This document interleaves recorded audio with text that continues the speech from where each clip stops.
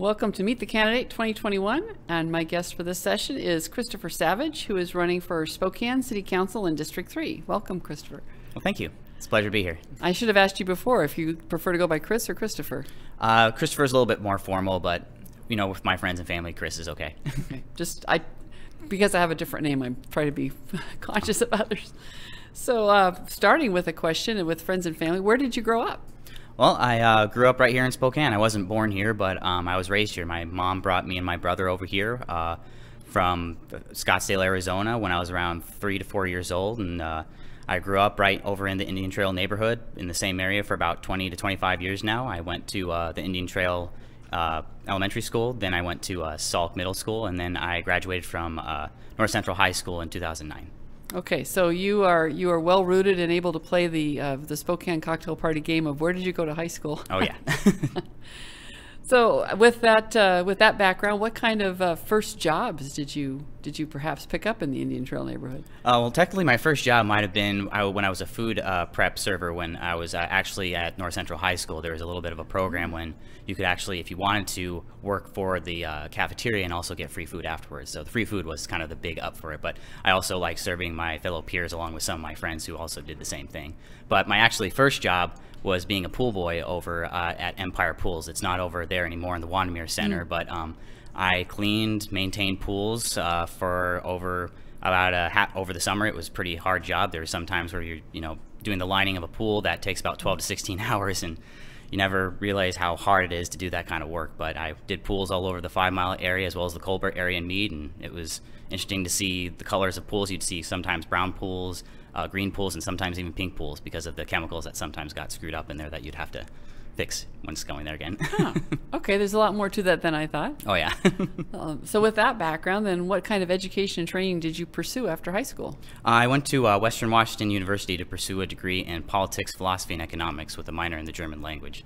I wanted to do that to, I kind of got the idea from Thomas Hobbes' The Leviathan, where I want to, if I want to make sure that I'm going into politics or government or any sort of leadership role, that I would want to make sure that I know what I'm doing with all, economics, philosophy, and politics. And I felt like that was a good degree to attain to help out and be knowledgeable in what I pursue.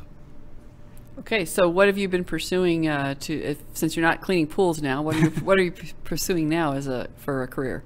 For the past couple of years now, I've been heavily involved with the Spokane County and the Spokane City. I'm the vice chair of the Salary Review Commission, which sets the salary of all the city council, the council president, and the mayor respectively. I'm also on the Spokane County Water Conservancy Commission Board, which a lot of developments that are happening out in Spokane County, like one off of Sundance, has to go through our committee to make sure that water rights are transferred properly and that we're not overusing our finite supply of water that comes from our aquifer. And that's just a small amount of it. I've also involved with a nonprofit called Meals on Wheels. I'm on their board member. I'm the secretary there.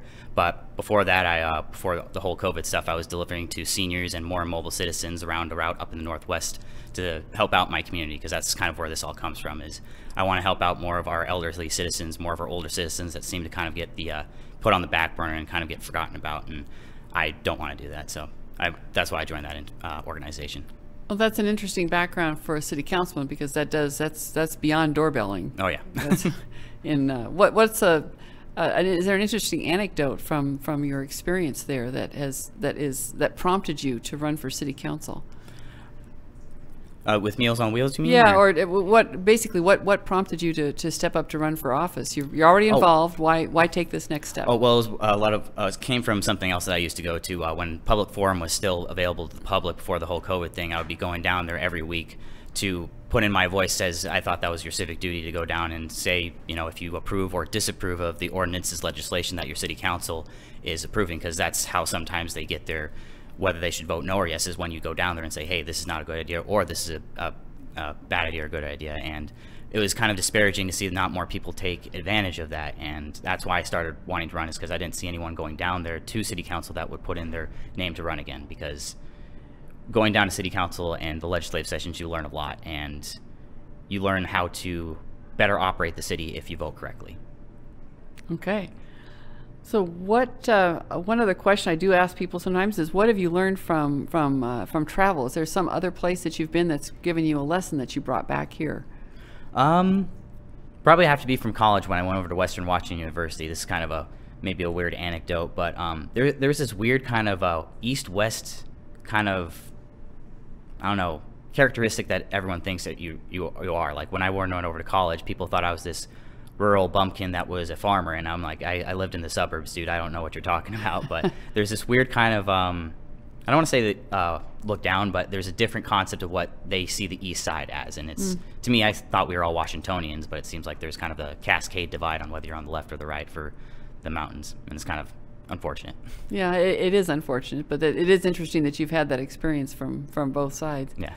Well, so I as I've told other candidates here, that I saved that last minute of the video for you to give your elevator pitch to answer the question directly. Why should people vote for Christopher Savage for Spokane City Council?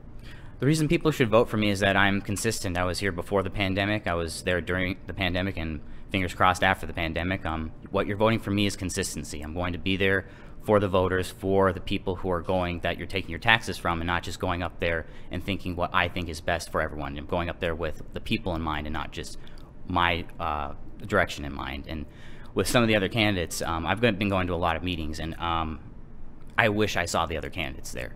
I would throw down my support to any of the others if they were doing what I was doing, and it's just unfortunate that no one else is putting their time and dedication into that kind of just simple kind of attending a meeting, because that's all it is meeting and listening to people and trying to find out the right solutions. And unfortunately, I'm the only one that seems to be going to these meetings and these kind of discussions, and it's unfortunate because I wish more people did.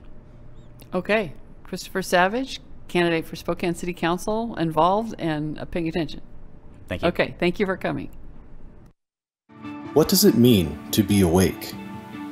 It means to truly understand the issues facing us and actively participate as a citizen in this country. One way you can do that is by voting your values, based on the Word of God. We believe We Vote has done the research and provides you the information you need to make an informed decision on which candidates will champion our values and work for us.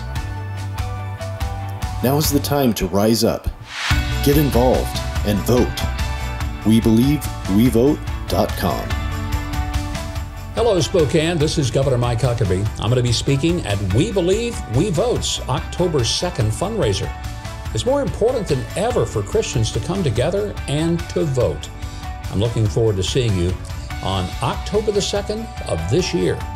For tickets to the event, go to WeBelieveWeVote.com.